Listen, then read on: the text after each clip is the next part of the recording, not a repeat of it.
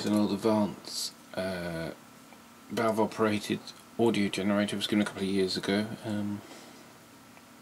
It's a nice set actually. It's actually surprisingly accurate. I haven't done anything to it. I've just cleaned out the dust that was lurking inside. As you can see, it's a typical sort of 50s design, heavily shielded around the RF section.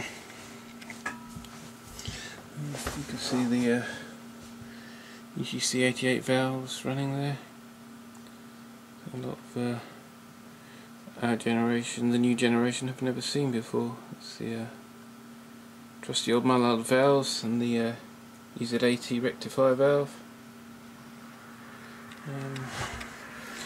Just got it out of the loft just to see if it still works okay. You can see the switch in gang changing inside there with the precision resistors, and you can see that capacitors there, the trimming capacitors, and the main variable capacitor right at the back there. It's in great condition actually. It's all got its original capacitors and those resistors there. I haven't changed any of the front end smoothing or anything. It all seems to be fairly good. I'll just give you a quick demonstration of its performance. Just connect up a oscilloscope to it to show you how it's working really. I've got it set to sine wave. As you can see there, we're on the 15 to 300 cycle range. I've set the oscillator to 50 cycles, and I don't know if you can see there. So the camera's decided to focus. Come on. There you go. There's at 50.1 hertz, 51 hertz. I mean, this is fairly sinusoidal waveform. It's a bit clipped at the top, but not too worried about that really. Try a bit further up the frequency range. Let's try it, say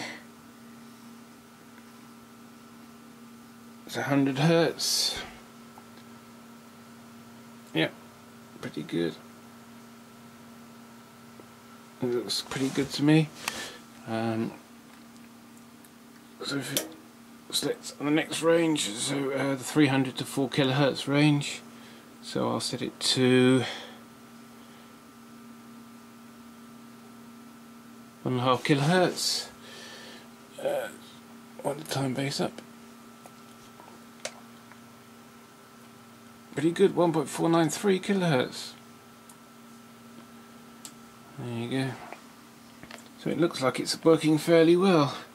It's a good sort of general audio signal generator. That's 4 kilohertz. What's that? How's that doing?